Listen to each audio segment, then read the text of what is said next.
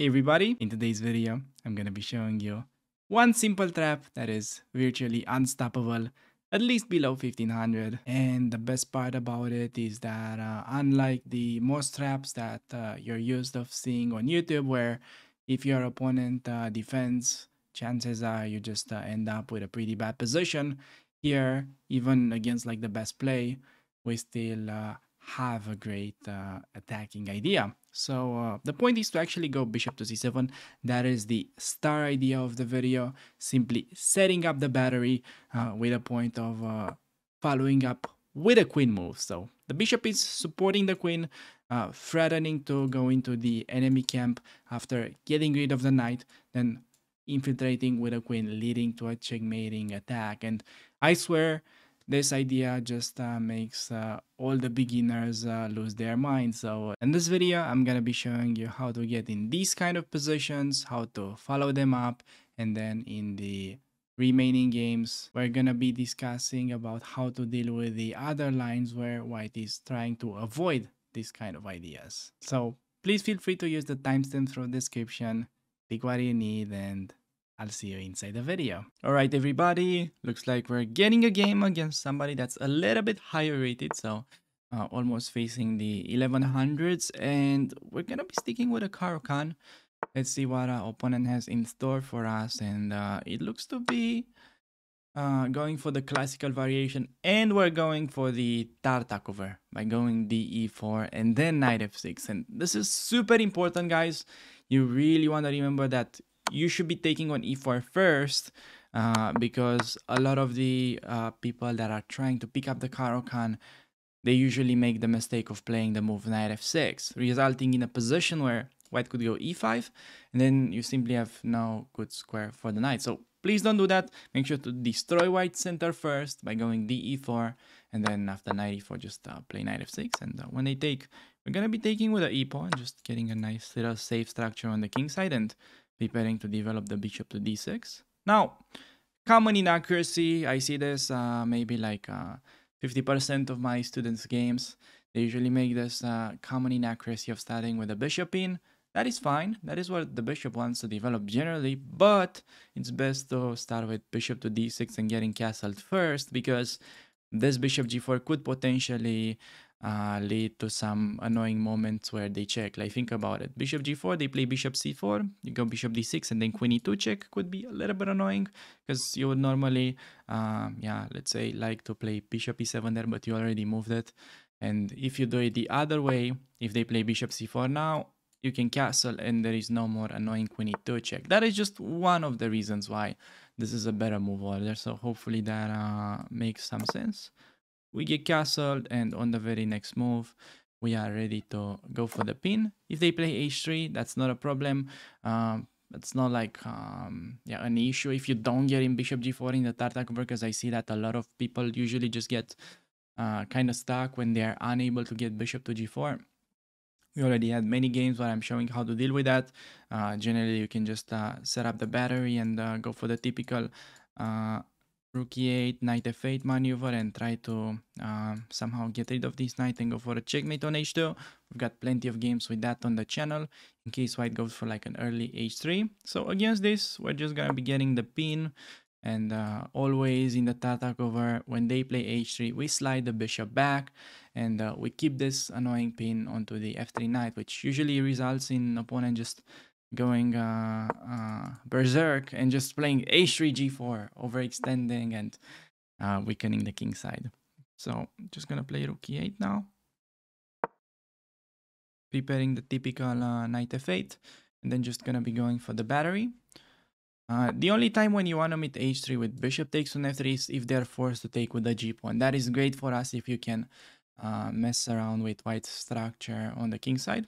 However, he can simply take with the queen in this case, so I'm just gonna keep the pin, and hopefully I'll get to show how to play after knight f8, bishop c7, queen d6. And from my experience, a lot of players would just go g4 because they are just really annoyed by this bishop pin. Also, some of the white players just go bishop e2, trying to sort of make that pressure not felt that much. I mean, according to the statistics, they do both. Also expect moves such as c3. And we just have a very simple plan.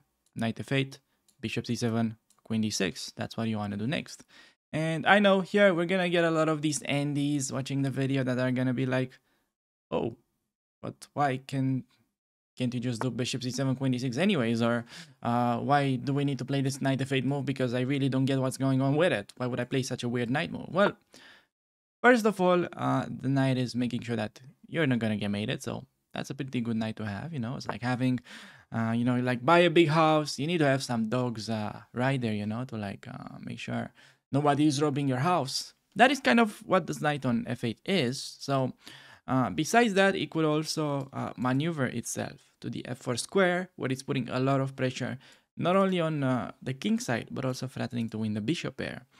So that is usually how the knight could maneuver. And also it frees up the d7 square, because with the knight there, you couldn't play queen d6, and now we just prepare that maneuver. White is going for c4. We don't really care. I'm just gonna go for queen d6 anyways. If yeah, they play c5, we're happy with it because it's weakening d5, and now we're creating a threat of taking followed by queen h2 check.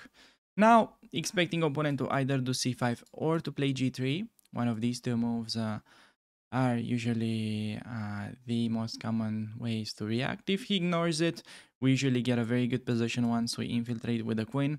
It's not like such a straightforward win, but I think we do get a good position. I'm actually super glad that we get to see what to do when white goes g3, because this is so instructive for the variation. This literally happens all the time.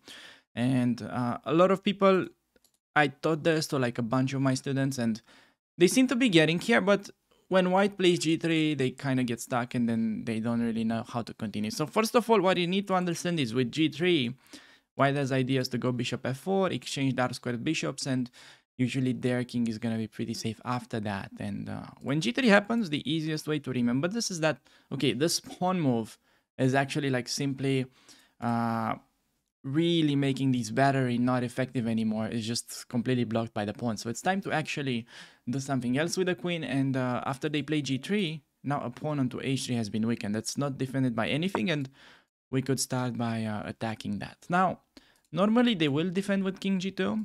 If they go g4, that's a common move, but there is simply bishop takes on g4, and that's just leading to a mating attack after the sacrifice. So expecting him to go king g2.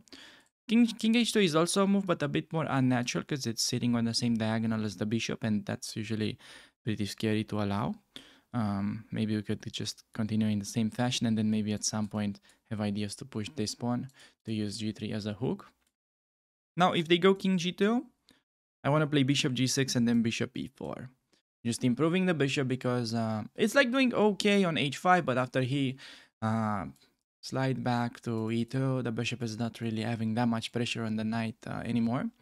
So we could definitely think of ways to maneuver and improve the bishop. So let's see. He could also play a move like bishop f1 here, by the way. Oh, he actually just goes g4, which is gonna be super instructive, guys. You really want to pay attention to how we actually get to deliver this attack, because I feel like a lot of the black players may go for this, but they don't really have the what it takes to actually finish white off. So this would normally, yeah, all of my students will be generally able to find this.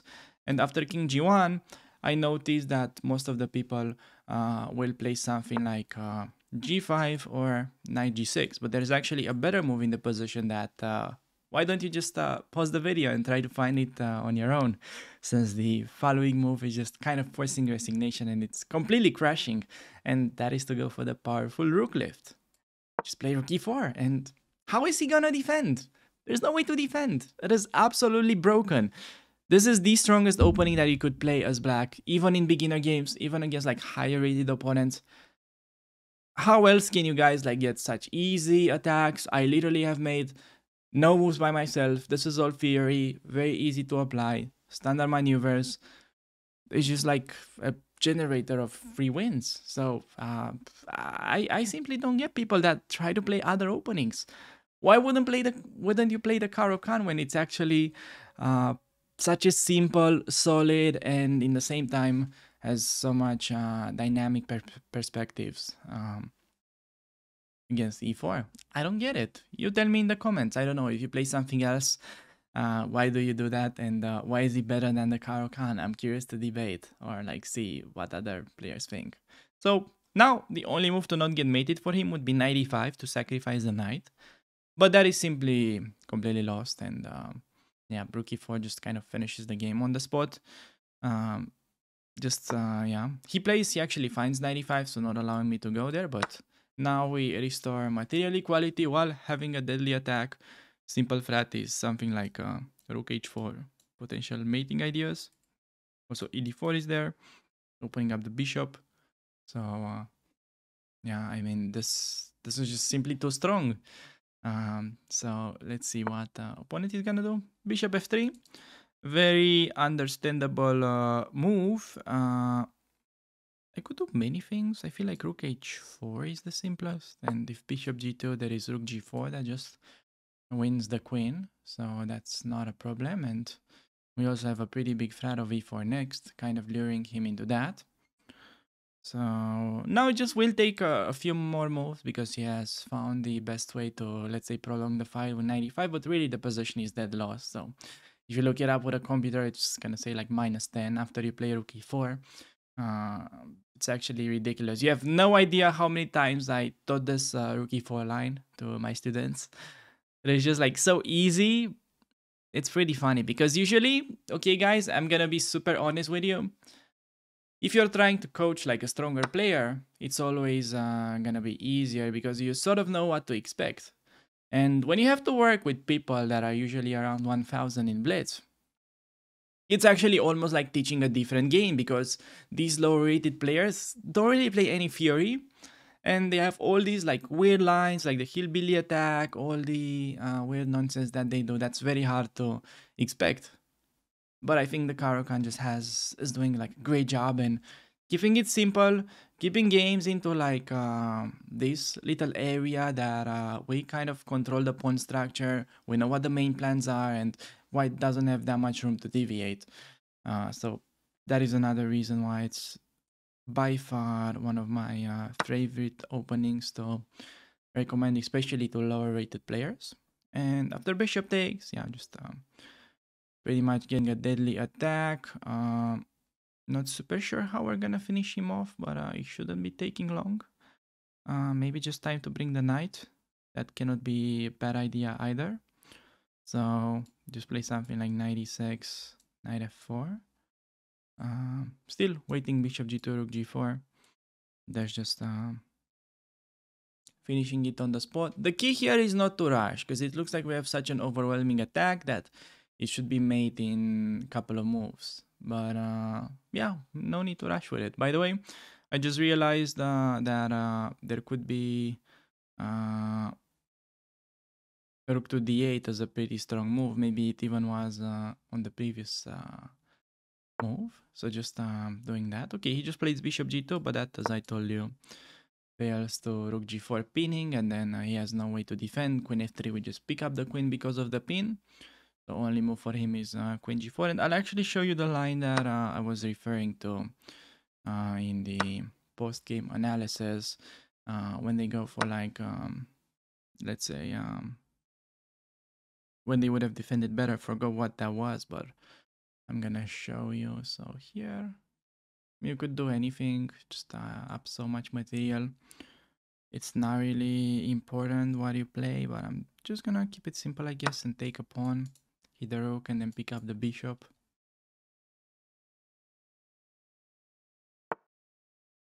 Yeah, picking up the bishop, picking up the c4 pawn next. So material-wise, we've got a queen for a rook, which is definitely very good. Gonna pick up another pawn on a2. I'm not afraid of like rook e8 since it doesn't have any threats. Looks a bit scary, but we're quite well defended.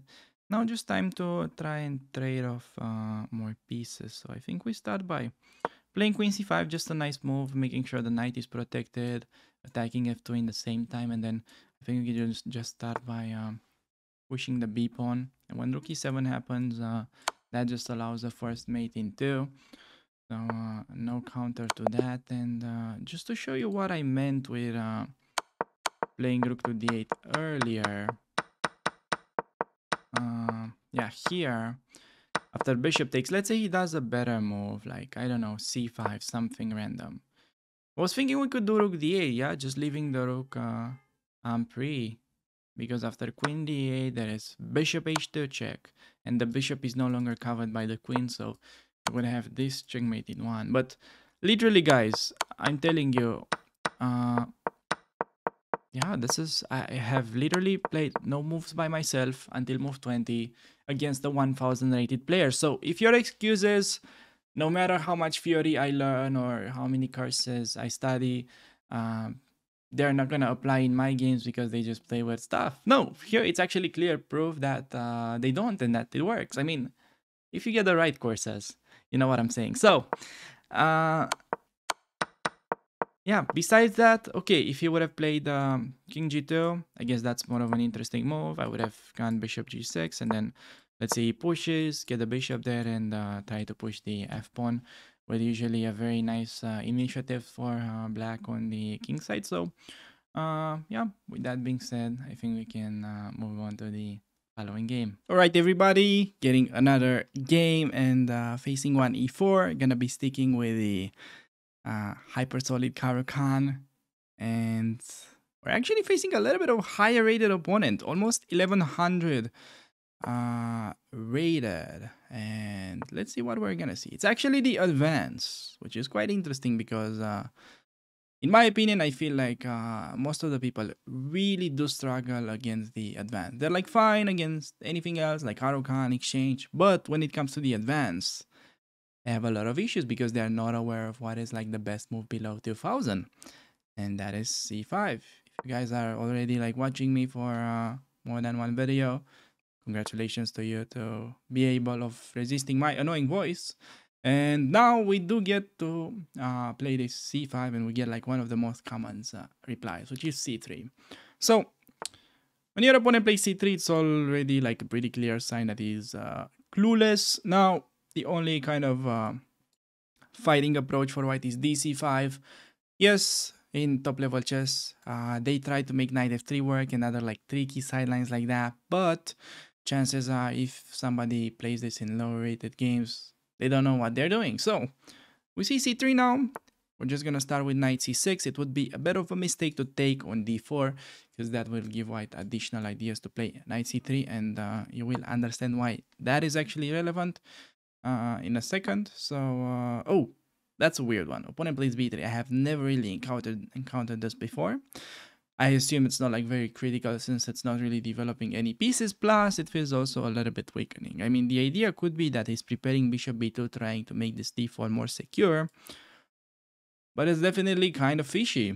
So, all right, how can we deal with this move? I mean, simplest thing would be cd bishop f5. I could do bishop f5 right away. Another option could be h5 and then just try bishop g4, which I'm not super sure I want to do. Also, maybe knight h6 isn't that terrible here, but still I'm kind of skeptical about allowing bishop takes. So yeah, I think we'll start with the bishop f5 move. So I'm not afraid of like dc5, knight e5, since usually white is supposed to play with b4, and since he already committed to b3, he would be losing like a bit of a tempo with that. Again, I'm just expecting him to play bishop b2 as follow up to like b3. But we'll see. I mean, already this game is getting me out of book in one of the lines that I know the best. So that is, I mean, usually a sign that what he plays is quite dubious, but still, you gotta be as focused as you want, or you can. Yep, that's a better way to put it. So, knight to f3. Just gonna play e6, trying to complete my development. And yeah, I mean, this is a little bit odd since ideally we wanted to have the bishop on g4 in this position, and I think spending another tempo on playing bishop g4 could perhaps go unpunished, but I think it's not the right approach. So I would just like try to develop other pieces in the meantime. Now, if bishop was on g4, black would have won a piece with the thematic tactic bishop takes on f3. That happens a lot in low rated games. But since that's not the case, we have a choice between, I guess, bishop e7. The only thing that I'm slightly concerned about is after takes. I would love to take with the knight and get castle, but then dc5, and I don't have a clear way to recapture the pawn. So this means I'll have to, if I play bishop e7, take back with a queen to protect c5. But that is not very sexy, so I think I'm just gonna play queen b6 and keep an eye on d4, plus idea to hit the bishop, and then maybe just go bishop e7, offer the trade, and I can take with a knight, get castle, and easily finishing the development. Still, I'm not super sure what's like best here, but this just feels very natural to play. We're still like in the opening phase, so yeah, quite a lot of events already happening as early as move 7. I guess this is why we love the game of chess so much. It never really becomes boring. I mean, and as long as you don't play the Petrov. So, uh, let's see queen b6, and yeah, expecting a move like bishop to d3 here. That would be my main candidate. Probably bishop e2 as well. Some odds for knight bd2 to happen, but I don't think that's like such a good move. Knight bd2 will actually show a very kind of beautiful win for black. Hope he actually plays it so I can show it, but mostly it's gonna be bishop d3. I expect oh, knight h4. I actually had a bit of like a feeling that he might try knight h4 as well, but that is like clearly not a good move, and I think the simplest way to deal with this is, okay, he wants to take, give me the double pawns, and we say nope, we don't want the double pawns, and we're gonna be taking the knight. And I know this move looks like super weird at first, yeah, but it actually is combined with a bit of a tactical justification. So whenever you are thinking of playing a weird move, don't play it just because it's weird.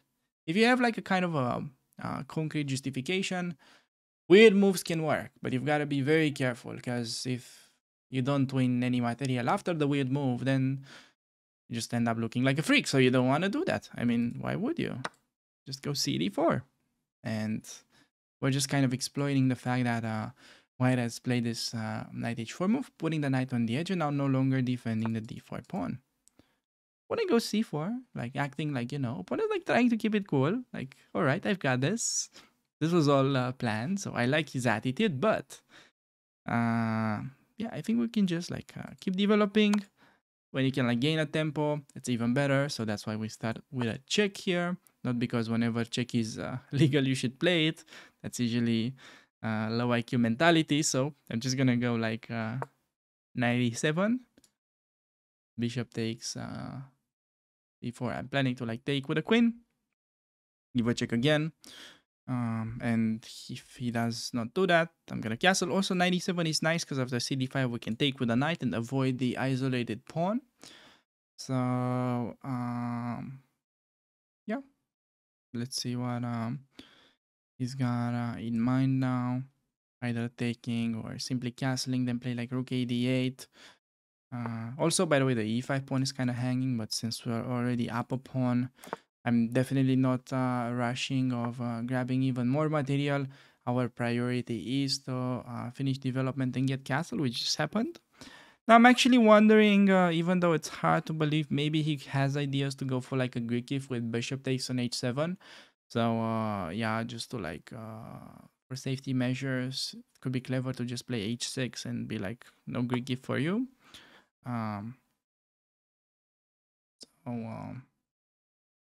Yeah, he probably castles now.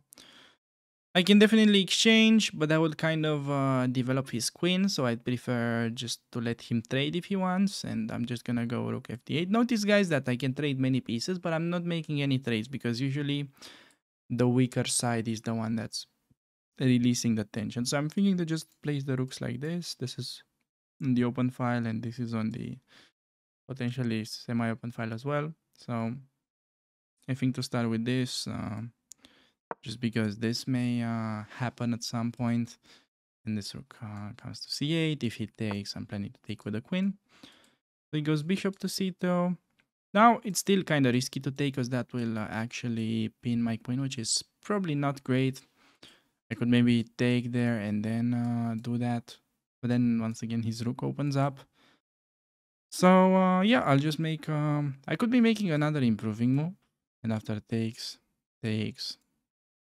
opponent probably wants queen d3, trying to go for some kind of attacking idea. Why is opponent tricky? Oh, I've got no time, so I should probably make a move. Yeah, I think that's kind of the time where we start making moves. I think I'm just gonna go rook c8, and the plan is pretty simple.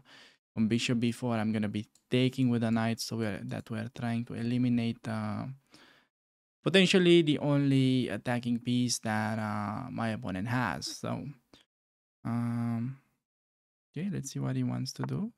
Oh, bishop f4, just kind of chilling. I could do d3. I could do like knight g6. It's not a bad move either. I think I'm just gonna play this, so make sure this guy is like safely protected, and potentially going knight b4. Okay, just need to protect against that. So I think knight g6 should be reasonable. Now this becomes a threat among knight takes on f4. It's the positional idea to go knight b4 and eliminate his important bishop. Just gotta make like a couple of quick moves so we catch up on time, getting the 5 seconds increment each move. That's quite nice. So this is the time that I usually recommend for you guys if you are trying to get a nice volume of games while also having decent time to think when trying to improve a chess. 5 and 5 is one of my favorites. 5 minutes and 3 seconds on chess is also fine. So yeah, I'm just gonna be taking. Yes, I am opening up his rook, but I'm doing that because I'm creating a pretty obvious target on c4. So now that we finished development, centralized all of our pieces, it's actually time to go after more material. But it's really important that you do it in this fashion, so you don't like go super greedy while you haven't even castled. So yeah, could play b6 before taking on c4, making sure that my pawn is not gonna be vulnerable to any ideas like that. Yeah, just super secure game. Whenever he plays knight d2, we can like get rid of it and then like pick up c4. The bishop is like not really having any prospects. It's quite nicely dominated by our g6 knight. Yes, it's not very often that a knight dominates a bishop, but I guess this is one of the cases because it's controlling the only bishop squares available. So yeah, opponent definitely taking some time here. Not an easy position to have by any means. Just plays rook b3. Just gonna do this b6 idea as I promised. Just looking for her to pick up c4 without hanging b7. He is, yeah, probably just gonna double up. That ends up happening. Just gonna take. And next, we could potentially just push the pawn all the way to d2, and that is gonna be like sort of keeping all of white's pieces like really busy with defending that. So if you think about it, I mean, this guy is like worth 1 point if you're like thinking about like material balance. I mean, maybe the pawn is actually like 1.5 nowadays due to the crazy inflation, but say it gets to d2, 1 point will keep like, I don't know, a queen and a rook, so that is usually like 14 points of material busy. I think that's like a pretty good deal for us. Even though I'm not like a great math guy, I think 1 compared to like 14 is pretty good odds that we have. So he takes that. I mean, see guys, I mean, the house is burning and Grandma Josephine here is worrying about makeup. Yeah, that's how it happens. Like, look at this pawn. Now, okay, let me just grab a7. Sure, that will, of course, matter, no? I'm just gonna move the bishop, clearing the path for the queen, and the way to actually finish this quickly is just go queen to c1. Actually, queen c2 is quite an instructive idea as well, which, yeah, I mean, just to exchange queens. But queen c1 is even nicer because whenever he takes, we do get to promote, and we win a rook in the process. So c rook to b3. Yeah, I mean, I'm just gonna go queen c1. Just I could have like sacked the queen even, but I just want to keep it simple. Hoping he plays rook b1, and then we show a nice little cute idea, because it looks like opponent is able to kind of keep his things together, but black has a very nice little idea to break through white's fortress. So hoping opponent plays that, yeah, and it does. And still, you can win slow with takes and rook c1, but even nicer is just taking the rook. So we're making sure the queen goes away, and then we get to promote the pawn. And okay, that's also kind of luckily gonna give us a back rank checkmate and allow us to get a pretty nice finish. So yeah, I mean, not sure what really happened in this game. I was like kind of on my own since like b3 happened. Yeah, I mean, of course, like cd is like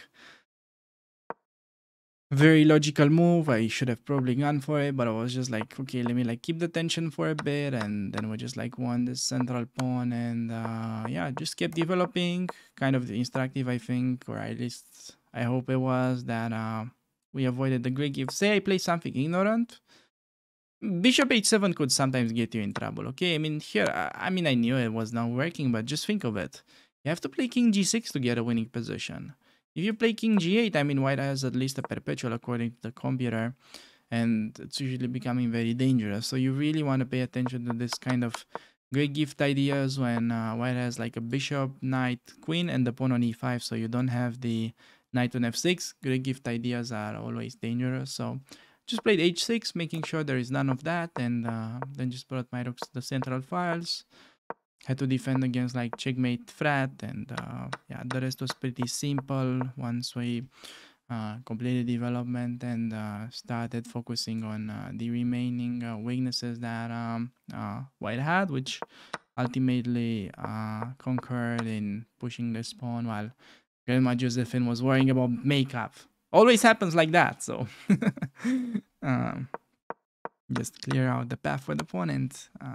You get a pretty easy win. So with that being said, I think we can just move on to the following game. All right, everybody, looks like we're getting a game with the black pieces, and I'm just gonna be sticking with our beloved Caro-Kann defense, and let's see what my opponent has in mind to do. Definitely three big main alternatives: e5, knight c3, or taking. Sometimes they do play the fantasy, but quite rare. I have a video on how to beat that in literally 7 moves.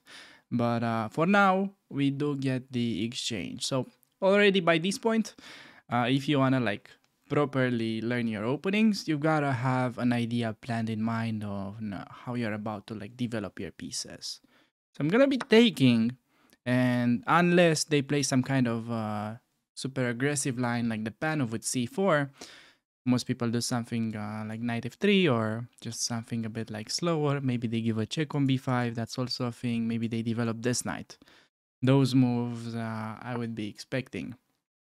So now, how you want to think of like openings in general, you just want to have them, you know, like think of it as you're traveling and you have like a map. Yeah, you have like the road. You know, it's like telling you the map what to do and where you should be getting. But in the meantime, as you are, you know, traveling and utilizing the map, you need to like look around to like not die and stuff like that. So that's exactly what we do here. So our map is saying our knights are going onto the natural squares. The bishop ideally goes to g4. I mean, if they play some kind of early h3 stopping that, we're going to be playing bishop to f5 instead. We just like prefer to have the open bishop. And then we go e6. And I think below 1500, the easiest is just to go bishop e7 and castle short against more or less anything that white does. So knowing this, that's kind of what you want to keep in the back of your mind. And then the only thing that we need to do is just adapt in case opponent does like anything crazy. So with that in mind, I mean, yeah, let's just see if it is as simple as we want it to be. Obviously, knight c3 already is a bit of a positional mistake, as you guys already know, since you are a man of culture. That's like, you know, regular Alex Banza viewer. I play the London system a lot, and you know that in this structure, the pawn belongs to c3, and bishop goes to f4, knight to d2, and white's fighting for like e5 square. Knight on c3 already quite quite a big inaccuracy, but definitely a very common move below 1500, which is making it very easy for us. We're gonna continue our plan with bishop to g4. And on h3, this is actually a very interesting moment because we have a choice between two interesting moves. So in this particular case, there is absolutely nothing wrong with stepping back. But the little rule that I like to use, and I think this is also how I'm gonna structure the material in my upcoming chessable course on the Caro. Whenever white has the knight on c3, it's always okay to take on f3. So I like to stick with that. So we just take. Now, they would normally take with a queen. And I think knight takes on d4 is a bit of an inaccuracy because of queen d3, if my memory serves me well. So I'm not gonna do that. Of course, you may get scared of that and just go gf anyway, which is like amazing for us positionally. But I mean, I guess we'll have to wait and see what he does. So I guess against both moves, I'm gonna be going e6, trying knight f6, bishop e7, castling. And then we try to go for the queenside play. So sure, you can be prepared for how you're gonna develop the queenside play in advance, but I mean, I really recommend what you really want to remember is how you get castled. Once you make sure you get castled with a reasonable position in every single game, then I think it makes more sense that you worry about how to play the middle games and like this kind of stuff. So, we see g takes on f3, which is giving my opponents like a very sort of vulnerable structure. I mean, these pawns are like really, really ugly together. They cannot really defend each other, and I mean, that's like a really big long-term weakness. So I'm just gonna pursue with normal development. Just gonna go like e6, bishop e7. I mean, if you think about these pawns, they are basically like let's say some brothers that never talk again. So it's like looks like they're next to each other, but they never really get in touch. So definitely not a good pair of pawns. So just gonna go e6, and once again, maybe it makes more sense to play bishop d6, but it's not gonna be like game changing. So I'd much rather recommend you keep it simple. Go bishop e7, get castled. Yes, this is a little bit of a weird structure now that we got this thingy going over there, but I would say still castling in general, you shouldn't be afraid of the rook that's coming to like the open file. Because most of the times you can just play g6 and annihilate that pressure that white gets. So that's like completely fine. Opponent takes on f6, which is actually quite a common mistake that I see even some of my students make. I mean, majority of my students are like 1000, but they do play perfect. But okay, sometimes you may see such things. Now, the issue with bishop takes on f6 in general is that normally you want to be making this move only when your opponent is wasting a tempo on attacking the bishop. Then taking makes more sense. But taking right away is usually just a typical mistake for the low-rated players. I'm gonna be taking back with a bishop, hitting d4, expecting knight e2, and there we go. Opponent finds actually a good move. And now, if I'm like really trying to play the very best move, I think queen b6 looks quite interesting. Threatening knight d4, probably forcing c3. Then we could try to grab that pawn on b2. Opponent has rook b1. We can take on a2. He's gonna collect the b7 pawn. We can get castled and we're still having an extra pawn. However, I think this embarking on these kind of adventures is sometimes risky, and if you're not sure, especially for the low rated players, I would encourage you to get castled, keep it simple. And yeah, I mean, we already have kind of like a long-term advantage, okay, guys? This is like, basically, we've got a big lead in a marathon here with this ruined pawn structure. So it's gonna like really take a while for our opponent to catch up. So it's basically like we're running with just some like fresh Nike sneakers, and he has to complete the marathon while being behind with like his bare foot. So that is not a pleasant thing, especially on a rainy day.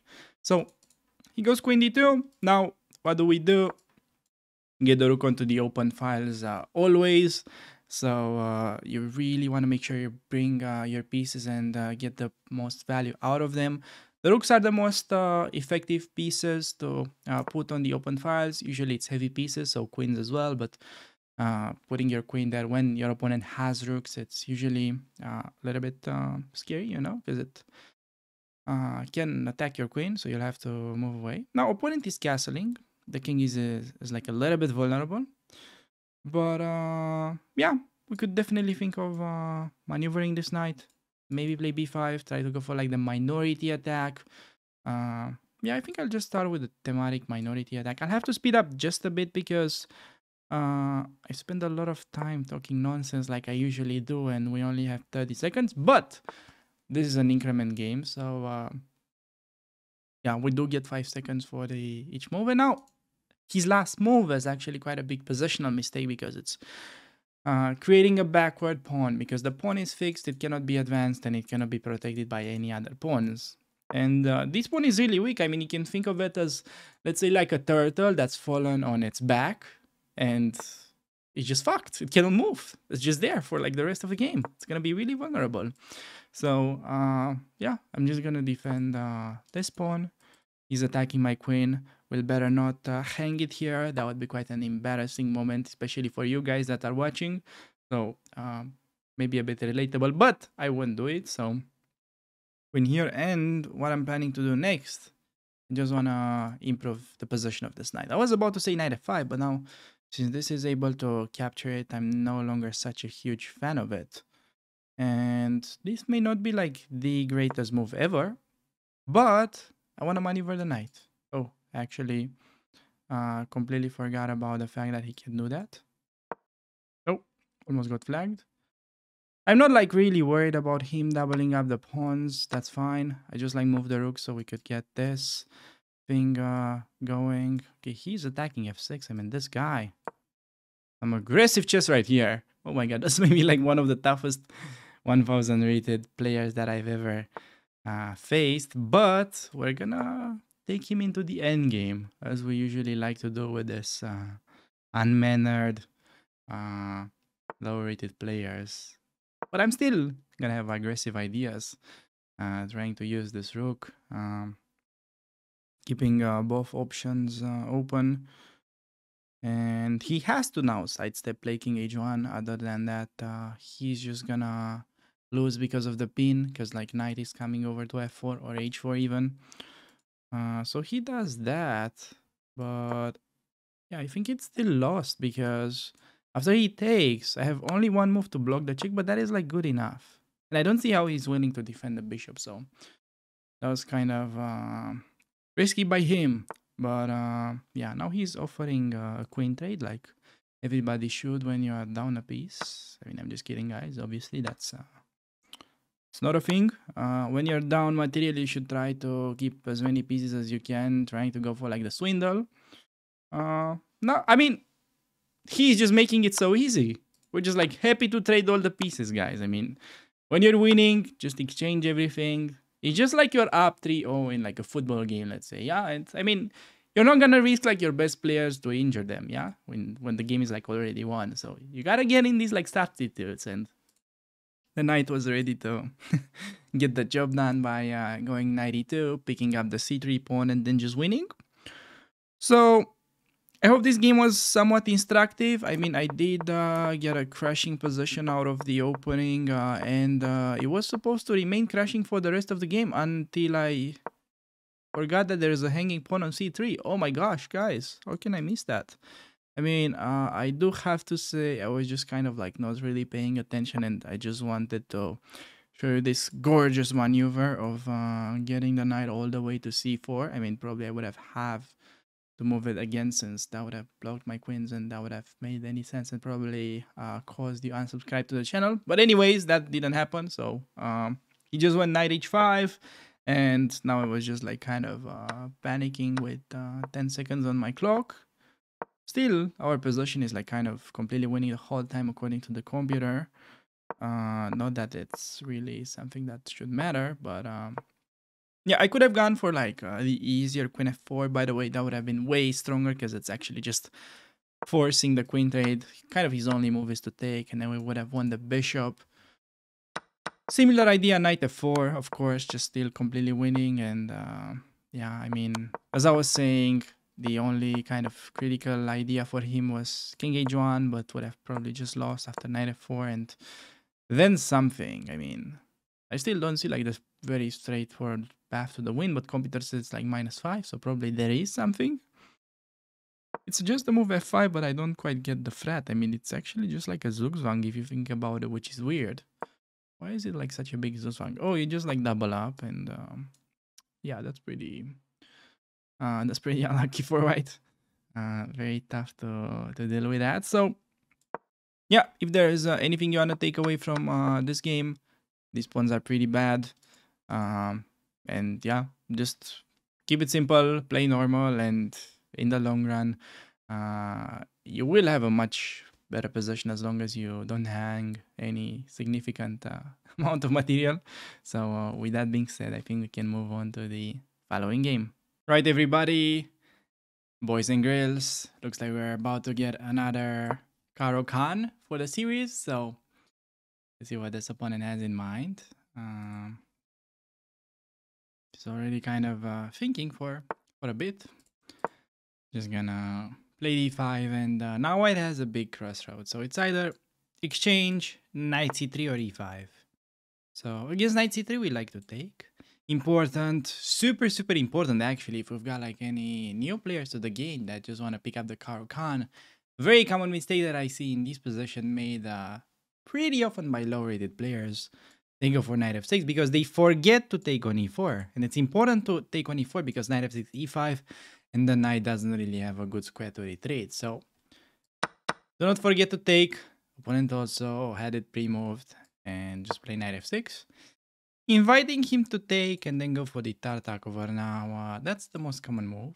If bishop d3, that's like a typical kind of inaccuracy allowing queen takes on d4, and I think black has a very easy game there. Besides that, knight g3, I like g6, and we also had the game that went knight c5 and then e5 is a pretty good move for black. So that should kind of get you started with the sidelines. I believe we also had a game with knight c3 in the video that's called how to win if you suck at chess or something like that. I come up with a lot of dumb titles, I know. So knight takes on f6, gonna be taking back with a pawn, of course, just making sure we get a pretty healthy pawn structure on the king side. And now you really want to start with bishop d6, and no need to rush with bishop g4. It could get pretty awkward if you start with that, like at some point I can check you on the e-file, and it's simply like not the most efficient way to play bishop g4, which is a very common slight inaccuracy that I see among my students' games. So get castle first, then play bishop to g4. So let's see what our opponent has in mind to do. Normally they castle short in this structure from my experience. However, if they castle long, normally it gets pretty risky for them, I would say. So I could start with a check, try to be annoying. We'll do that. Provoke bishop e3. And then I'm not even gonna like bother with this kind of stuff. I'm just gonna go for the typical pin. If h3, we always keep the tension in the Tartakower by sliding back. The only positions where we take are those where he's forced to take back with a pawn and we ruin the structure. Other than that, we mainly just go for this. So yeah, he castles. Just gonna bring the knight towards f8, which is kind of the most confusing part of the variation. Literally everybody is wondering, dude, why are you getting that knight onto f8? I don't get it. I'm not gonna play it. I mean, I just have a question for you guys that are watching. You see like a stronger player. Okay, it doesn't have to be me. Yeah, I mean, I totally understand if you feel like you're smarter than me. I mean, who wouldn't? But let's say you see a stronger player making a move. Why don't you play it yourself? I mean, why do you need to understand everything? Just play it and see if it works, okay? Try that. What an interesting concept, I know. Now, besides that, let me actually explain you why knight f8 is actually a pretty interesting idea in these structures. So, besides making sure that you're never gonna get mated, it can also maneuver to e6 and then to f4. And it's just a very nice knight that's not standing in the way of your pieces. A lot of people just rush with like knight b6, d5, but if, let's say, there's no bishop to take on e3, they get hit by c4 and they don't know what to do with a knight. So That's quite a common theme that I see among the black players while trying to go for the Tartakower. Now, few words about the structure in general. You already obviously noticed we've got the double pawns, and white has a bit of an edge on this side with 4 against 3. So this means we have to avoid the end games. We don't want to like trade pieces, or especially like queens. If you trade queens, it's gonna be hard for us to like get any dynamics. Okay, opponent just plays g4, so he's kind of losing his mind already with the spin. Of course, very nice for us because he is overextending on the king side. So I was about to say, white is the one that's trying to get into the endgames, while as black, because we have worse pawn structure, we try to come up with dynamics. So such a dynamic would have been after like knight f8, bishop c7, queen d6. Idea is to go for checkmate. That is like one of the main plans that we have. Against g4, just slide back with a bishop, and if he takes, you guys already know that the pawn cube is a win by 4, so not even gonna bother explaining that. And I've got a pretty fun idea that the computer likes in these positions, because believe it or not, we actually have a previous rating climb with the Caro-Kann, and these positions are super common. They play like this all the time. And if he does like nothing, say he plays rook e1, okay, that's just like similar to resigning for him, because we get the pawn cube, the most OP pawn structure that exists in chess. No clickbait. So if you would have played, say something like, oh, even here it's nice, I'm gonna be like, oh no, my knight! Just can't take my knight. Oh no! That is just a free knight. Look at this. Wow, such a long day, guys. Wow. Okay, he didn't think, this doesn't work. I'm so mad. Okay, now, for those of you that are wondering, this is actually the trick that I wanted to show previously. So, the computer really fell in love with this move when I like analyze this position, because I'm telling you, everybody overextends like this. It's so common. It's crazy. So if they take, you want to go for bishop h2. He takes the bishop, say whatever, we pick up the queen, black wins. That's pretty easy. Now we just, the other thing of it is if they don't fall for the trap, we just get a very active knight. And I think I'm just going to follow up with the battery. Just bishop c7, queen d6, rook a d8. And I think that's a pretty tricky position for my opponent to play. I mean, I don't know about you guys, but I feel pretty comfortable. Not sure if it's the position or the new chair, but I like the fact that we're gonna go queen d6. I'm simply in love with this idea.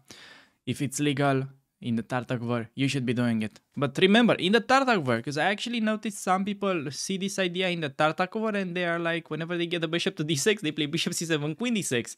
Even if white has like a knight and 2 pawns here, they still go for that. I mean, you have to keep sort of realistic expectations about that. So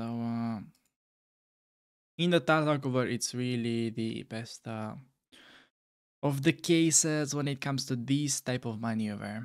So I would really advise you guys, whenever you're like trying to remember anything and you're trying to like learn the Caro-Kann, you really want to think of it in terms of variations. So I've had Caro-Kann, this variation, that variation. So we apply these and that rules. And to be a little bit more specific, because probably I already confused the heck out of you. Let's say here we've got the let's say battery thing.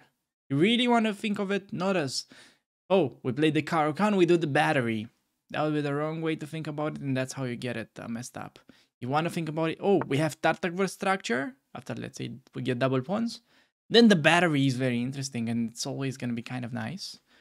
So, knight there, I think that doesn't stop our main idea. He plays f4, but now I see a pretty loose bishop. So I see a pretty loose bishop. What are we thinking of? Tactics, of course. Tactics is the answer to everything. Now, knight takes on c3 doesn't quite work because of queen takes protecting the bishop. Knight to g3, he's gonna most likely go rook e1. Now, question is, can we actually sack on e3? Kind of doubt, and then go queen f4. That's definitely way too complicated for me to calculate. G5 comes to mind, just putting pressure on this. Yeah, I think I'm just gonna keep it simple. No need to yeah, try to seek for like the perfect solution, just something that's kind of improving our position and it's making a threat is good. Also, if you want rook e7 and double up, probably was good enough as well, maybe even better. But it just felt like applying pressure to this diagonal should be kind of relevant. So yeah, I mean, before my opponent interrupted me, I wanted to say, you think of this type of rules in the Tartakower, this kind of rules in the advance, and other rules in the exchange variation. That's how you can easily recreate all these things. So now after queen g2, the problem for my opponent is that I can do this move without him being able to take anymore with the queen saving the bishop. So that looks like a pretty winning tactic to me. I mean, winning a pawn, you already know the drill. Win a pawn, exchange all the pieces. Uh, yeah, what else could you wish more in life? So let's see what he wants to do against this little idea. He literally has no counterplay while the king is gonna be incredibly exposed. So this is looking better and better. Just like I don't know. Threatening to take on e3. Come on, opponent, make a move. He's running out of time. Please don't flag. Okay, rook there. Really want to sack. Shall we? I mean, I'm just gonna keep it simple. No need to sack when there's like such an easily winning move. Knight f4, so we hit d4 or just gf. Probably gf is like easiest. Rook e8, I don't mind. And yeah, there's like g5 defending, but simply maybe knight e3. Bishop takes, pawn takes, opening up this monster battery.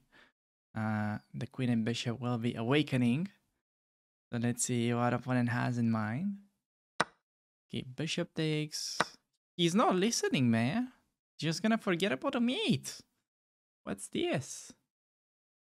Come on, opponent. He's not paying attention, guys. I'm telling you. Oh, never mind.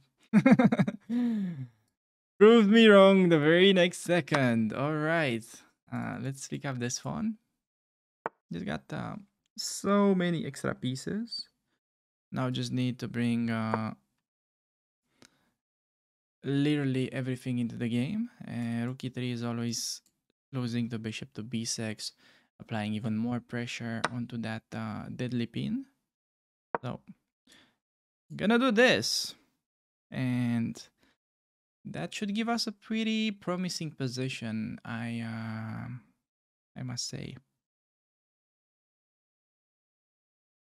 There is rook e3 as a big idea. He play like knight f1. Yes, but I could maybe just do queen e3. It's kind of a nice little looking move. Wait, there's one game I have more time on the clock than my opponent. Guys, you should clip this. This is perhaps the only case this ever happened in the history of rating climbs. So, definitely a milestone. I'm gonna give a check and then picking this up. Just like stealing the candy from a baby. It's that simple, guys. In case you are wondering how to win with the Tartakower, Villa 1000, it is that simple. I gotta tell you. I gotta be honest. Gotta be honest, nothing fancy. Okay, just trade everything. Bishop f4. Hitting this and threatening to exchange the knight. Yeah, just trade rooks now.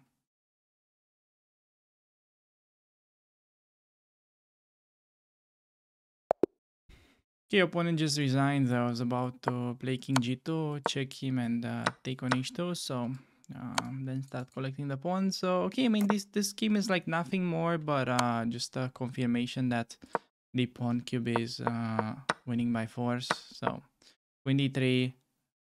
I think I've literally had the same position many times before. So I told you like knight c5 is the best move. And yeah, the point was this. And discovery, pick up the queen. Then of course, even f5 was better, apparently. I played g5, second slash third line. Knight c3, final little trick, and everything was falling apart afterwards. So okay, that was just can't really comment much on this game, guys. Just like play the Tartakower, you get your knight to f8 like a good boy. Oh, never mind. Actually, ended up landing on c5. You get the point, okay? You get where I'm going with this. So with that being said, I think we can just move on to the following game. Oh my god, if you really made it this far into the video, you're a true legend. And in case you perhaps want to learn more about the Caro-Kann defense, please feel free to click the video that will appear on the screen. And yeah, thanks for watching. And I'll see you around on the channel. Take care.